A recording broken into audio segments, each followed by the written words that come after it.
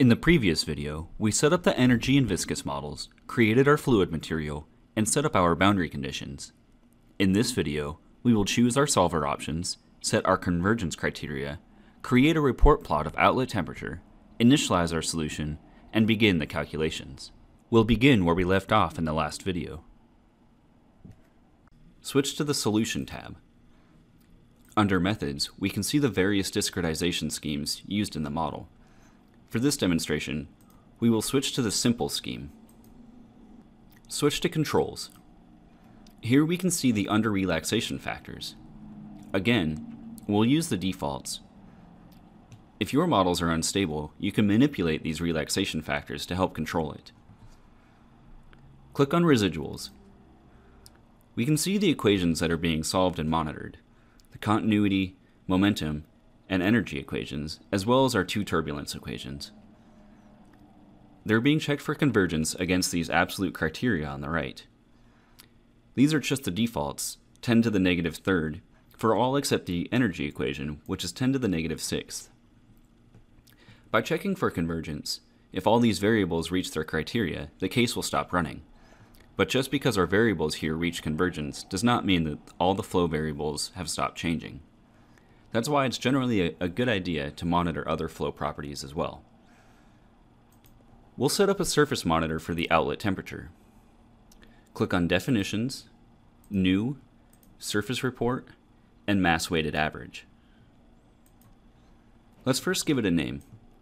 We'll use outlet_temp. And we'll use temperature from the field variable list. Choose outlet from the surfaces, and finally click Report Plot so we can see it during calculation.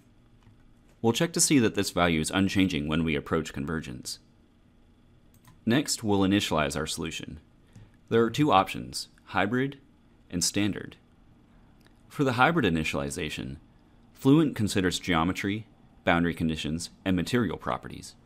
It will automatically set up an initial solution. The alternative is a standard initialization, where you can set all the initial variables yourself. You can also compute variables from any of the boundaries. Let's do a hybrid initialization. Click Initialize. Enter 1000 for the number of calculation iterations. Remember that if all our convergence criteria are met, the calculation will stop regardless of the iteration number. It's always a good idea to save your case file before hitting Calculate. Navigate to File, Write, and Case.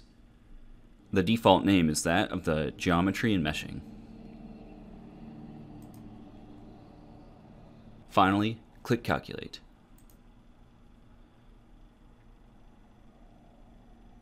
Here we see our report plot for the mass weighted average temperature of the outlet. We can see the initial temperature from the hybrid initialization here. We can monitor this plot during the calculation to watch for the steady state solution. We can switch to residuals to see what they look like during the run as well.